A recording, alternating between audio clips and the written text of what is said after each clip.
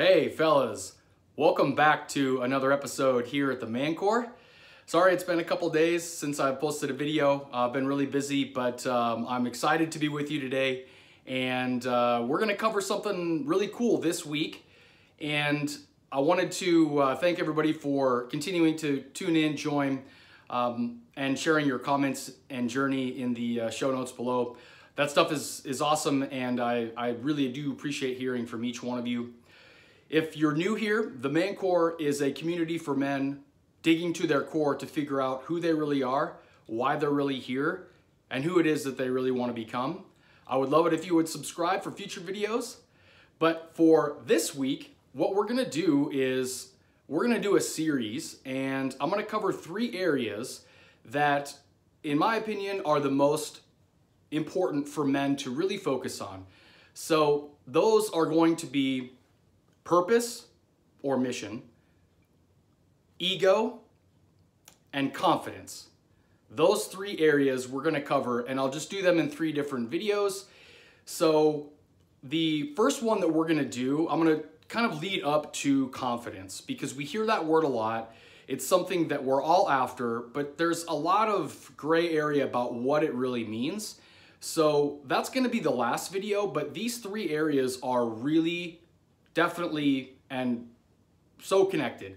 So today we're gonna cover off on ego, and then we're gonna move in to purpose, and then we're gonna move into confidence. So definitely subscribe and continue to tune into future videos as we get closer to the number 1 topic that everyone's after, which is confidence. So for the first one, ego has a lot of components to it. It's a very complex topic, and some consider the Freudian or the very complex, very psychological side of ego. That's really not how we're going to look at it. What I want to do today is to talk about things that, 1, I've experienced, and 2, the things that I think we all should be aware of, and what separates ego from reality. And as men, we have an ego, and there's a certain amount of ego that is certainly healthy. But the important thing is that we know how to balance it, and we know which one is speaking to us at any given point in time, because it can sneak up on you. It sneaks up on me all the time. I believe that there are times where I have been narcissistic, or there are traits that I have exposed or traits that I have lived out that were really narcissistic or really ego driven. And part of that is driven by society and the things that we're influenced by in news and media. But if you look back in history, a lot of the most destructive and a lot of the most messy and catastrophic events have really been correlated in some way, shape, or form to an ego-based decision. Whether that was because a leader of a country had too much pride, whether they didn't want to be wrong, they didn't want to appear to be weak. For whatever reason, there have been a lot of catastrophic events in history that have happened because of ego.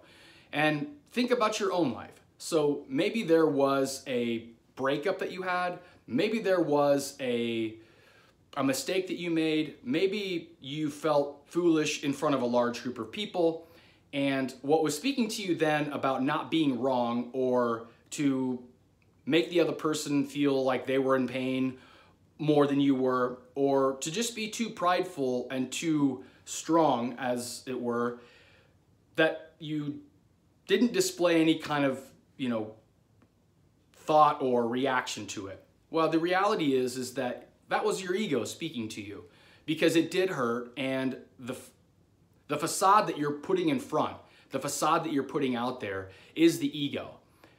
The best way that I can describe ego is the fantasy, or what you wish an outcome, or what you wish you were. And a prime example of this is the movie Fight Club. So if you've ever seen it, it's one of my favorite movies personally, but it's really popular. It was 1998, Edward Norton, Brad Pitt. Really very, very poignant in terms of its satire, and a lot of deeply rooted messages that are strung throughout the entire movie. Every time that I watch it, I learn something new. But back to my point, it's really the biggest personification of what ego is. So if you think about what Edward Norton's character is, he's a guy that works 9 to 5 in an office cubicle, and in his mind, what he thinks that he should be, or what he desires to be, and what he wishes to be, is everything that he buys for his apartment, everything that he wears, everything that he drives, everything that where he lives. And where you see that is in the character of Brad Pitt. So Brad Pitt is kind of like this end all be all, like every guy wants to be like that. Well, the reality is that is the director's way of displaying Edward Norton's ego. So, if you think about some of the things that Brad Pitt did, yes, he did in that movie. If you think about some of the things that he did teach really good life lessons, and that's not the direction I'm going here. But he was also very destructive, and it was also about, the way that he came across in terms of his confidence, in terms of how he looked, in terms of, his way with women, in terms of just how, he operated in life. At the very beginning when you meet him, he doesn't treat Edward Norton very nicely. He treats him like shit, actually. And he steals that guy's red car at the beginning. When Edward Norton calls him for a place to live, he's kind of like indifferent to Edward Norton. Like, he doesn't really have a soul. So ego is really the desire, or the magnification of what you wish that you were. So if you're starting a business, if you have this idea in mind where it's going to make you a ton of money, and you're going to live in this really big house, and you're going to drive in this really big, or this really nice car, and you're going to live in the Bel Air or wherever it is, that's your ego. And the thing is ego can be tied into the other two things that we're going to talk about in the next few videos, which is mission or purpose, and confidence, right? So you're going to see as we move through these how they're all correlated. But ego is the false personification of your competence, right? So it's when the level at which you know how to do something has exceeded confidence. Confidence, the very definition of confidence is being able to just do something and do it very well. And let me give you an example. So let's say that some quarterback just shows up at either a combine, or shows up at a practice, or a game, or in the locker room, wherever. He shows up and he encounters Tom Brady. Well, in those two scenarios, if the guy that's just showed up is going to try and go over and try and talk to Tom Brady about how to be, the best quarterback, or a winning quarterback, or one that wins the Super Bowls, a top leader, the reaction that Tom Brady is going to have to that is that I don't need this guy to tell me that. I already know that. I have done it. I know what being a quarterback is at its core. There's nothing that this guy's going to be able to tell me to do that I don't know it. So he is a confident quarterback. Now, if Tom Brady is to then take that confidence and think that it can be translated to his ability to know how to trade stocks on Wall Street, or how to invest in, portfolios, or, how to build a business, how to build software, if he takes that confidence over into other areas of his life, that's not Tom Brady, that's Tom Brady's ego. And I'm just using him as an example. But it's important because it's all the things that you wish that you were, all the things that you desire, all the things that you wish were different about your life that are actually not either happening, or that you're not really moving towards, or not at your core. So, when we get into mission, you're going to understand a little bit more about when you're either building a business, trying to find success, or going about your purpose or your mission. There are going to be many times when you are faced with either the real scenario, or is this your ego talking to you? And it happens all the time. if you're trying to go after something, if you're trying to attain success, there's going to be an element of ego that speaks to you at every point in the time, at every point in that process. The same thing is when you actually do attain that. So let's say that you wanted to build an app, and it was something around banking. Okay, so in the time that you were building that app, you had an ego sense that was telling you that this is going to be the life-changing app. You're going to live in Bel Air, live in this mansion. So your ego is speaking to you then, and let's say that you've attained success and you've done that. Okay, well that's awesome.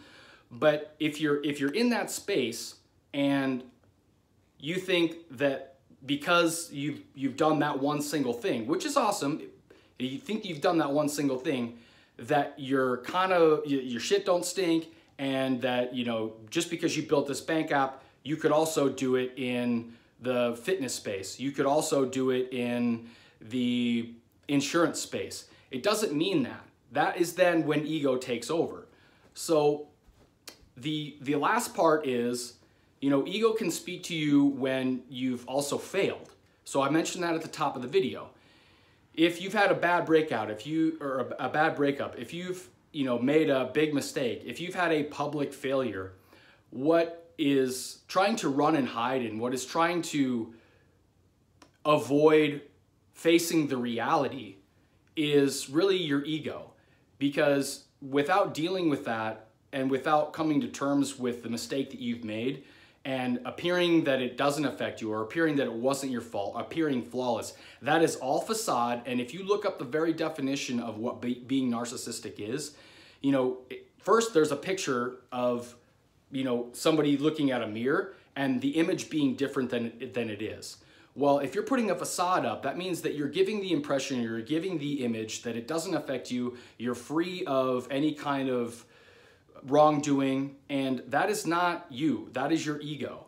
So it doesn't matter if you're working towards success, are successful, or you've had failure, ego is always there along the way. And how it ties into mission and how it ties into confidence are all things that are very interconnected, and we will get to them as we go through each video. But definitely pay attention and know when your ego is speaking to you. There's a very good book from Ryan Holiday, actually, and he talks about a lot of those historical stories. I will link to his book in the comments below, but he talks a lot about those historical stories. And if you're trying to figure out how to really get a good understanding of what ego is, I would highly recommend that book. It's really going to shine a light on a lot of the things that, one, you've already experienced, and two, how those things are really speaking to you on a daily basis. So share your comments below. Let me know what you guys think. And if you've not yet done so, please do share the channel with anybody that you think would be good contributors here at the Manchor. And I look forward to seeing you on the next topic, which is going to be mission. But thank you again for another video participation here at the Manchor. Cheers.